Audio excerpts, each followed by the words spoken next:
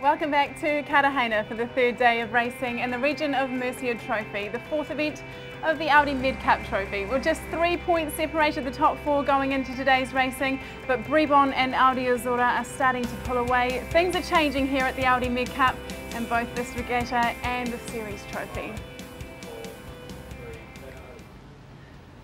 Well, it's all going on here in Cartagena this evening. We've got a running race going on behind us, so if you hear the sirens and people running past, and I think Lilo actually from the Italian show is out there having a run past as well. Joining us in the studio this evening, we've got Simon Fry from Audi Azura Sailing Team and Juan Luis Paez from Iberdrola to talk about a crazy day of racing out there. Very, very different to what we've had in the last couple of days, guys. It's been very, very quiet over the last 2 days, and then finally the breeze came in today. It looked really lumpy on the TV pictures that we saw. Is that the case out there? Good waves, a little more typical Cartagena today. Forecast was pretty accurate from our guy. We had 7 building through 16 knots. Fantastic day sailing. Well, we've had 3 days of postponements in a row here, but there's always something going on at the open village to keep us entertained. And if you've ever wondered what it's like to have a grinder inside a little mini paddle boat, take a look at this. The Audi MedCup teams demand the best from each and every team member. Races aren't only won on the water, there's a lot of work that goes on land beforehand too. From the early hours, the teams are on the dock preparing for a big day out on the water. But this time, the racecourse was a little smaller than usual, down at the Audi MedCup Open Village.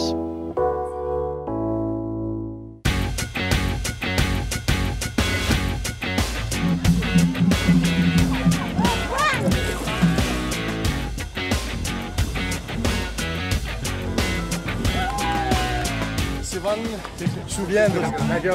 Okay. Hey, mate. Oh, I have a prize for you.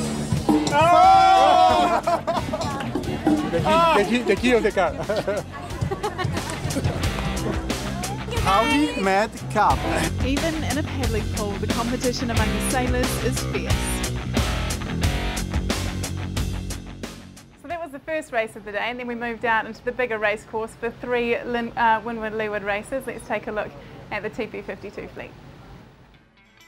Day 3 of the Region of Murcia Trophy saw stronger breezes at the start than what we've had for the previous 2 days.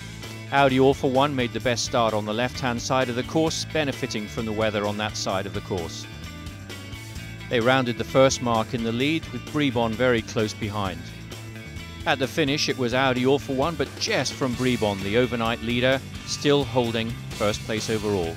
The second start was in a building breeze, and once again, the Audi boats, but the blue one this time, made the best start.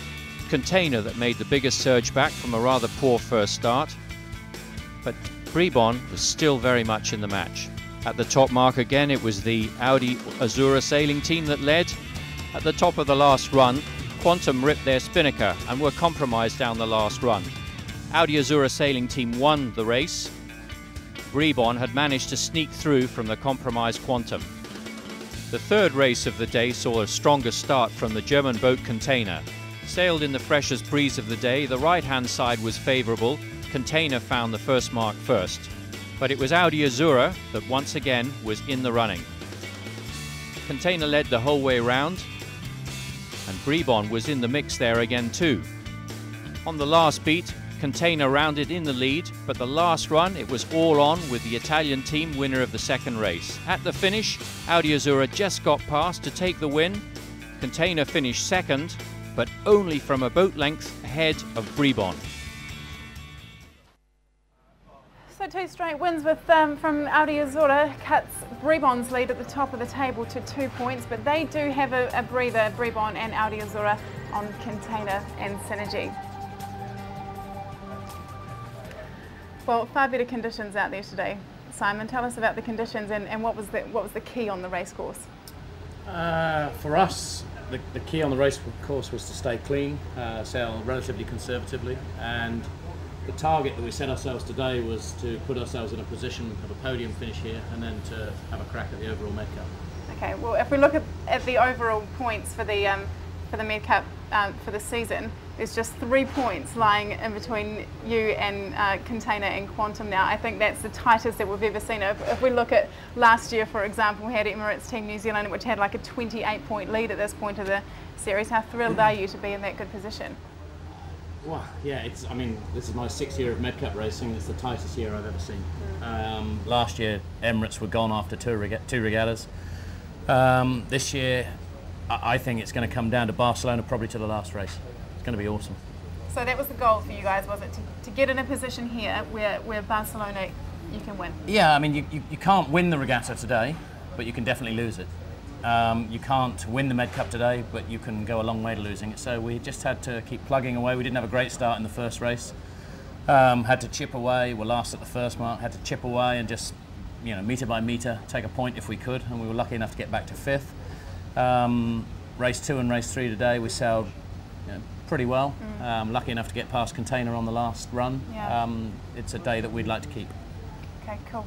Well, the Soto 40s had a really interesting day as well. We had 3 windward-leeward races for them too. It was the Italians in the TP52 fleet with the 2 straight wins, and British team Ngoni with 2 straight wins in the Soto 40s. When we caught up with the Soto 40 fleet on their second day of the Audi MedCup here in Cartagena, it was the British boat Ngoni that had again a commanding lead in these conditions. Skipper Kevin Sproul took the boat across the line in first place, and second was the Spanish green boat Iberdrola. The second race of the day in fresher breezes again saw Kevin Sproul bring Ngoni into the lead, sailing a strong performance in the fresher breeze, and they took their 3rd win of this regatta.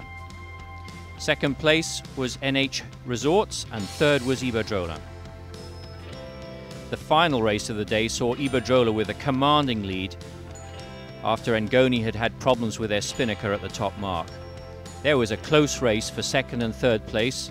First it looked like NH Hotels would get through there, but right just before the finish line, Ngoni made a last surge to cross just in front. So a great day for Ngoni. They've opened up a 5-point lead on Iberdrola and NH Resorts, who are equal on 12 points. Well, Juan Luis, a very interesting regatta here. Things have been so clear-cut for Iberdrola in the first 3 regattas. You've won 3 in a row so far. Why has things all of a sudden got difficult? Well, today the waves was very difficult, short waves. With this kind of boat, 42 only foot, the waves, you must change the trimming of the boat because the condition today was different of the rest of the season. But we are very happy with the last one because we did some improvements in the trimming, and we've improved our speed. And we hope that tomorrow keep the same feeling than the last race. Yeah, well, we're expecting more typical Cartagena conditions tomorrow. We've heard rumours of up to 23 knots, so that would be really quite cool for the coastal race in the TP52s, and another couple of windward-leeward races for the Soto 40s. We'll be back here at 12:50 for Audi MedCup TV Live. We'll see you then.